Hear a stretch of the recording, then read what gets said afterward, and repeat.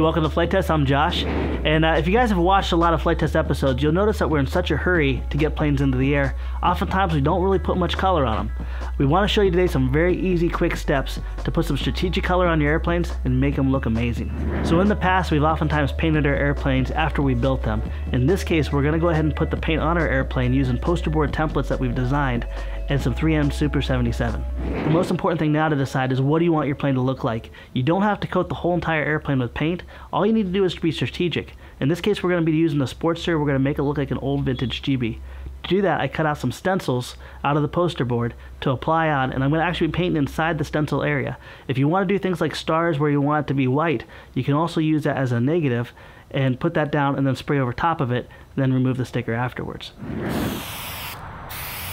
After applying 3M Super 77 to your template, let it sit for 5 to 10 minutes to make sure it's not too tacky. Then go back and test it on a test piece of foam to make sure it doesn't lift or pull the paper out.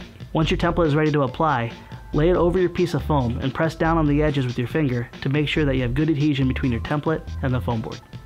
Now, a lot of different people like different types of paints. We really like Rust-Oleum and Valspar. Always make sure you go on a test piece of foam and practice painting your foam board. If you put too much paint on or too much paint too soon, you can get it to delaminate, dissolve, or bubble up. Make sure when you lay down your paint that you don't try to do it all in one coat. Give it a nice mist coat, that'll be your tack coat. Give it 3 to 5 minutes, then go back with another coat. And if you need to put a third coat on, that's okay. Use long, even strokes, and make sure you don't puddle the paint. Every time between coats, make sure that your template is sticking down and that nothing's lifted up. If any areas lift up, you're going to get a soft edge.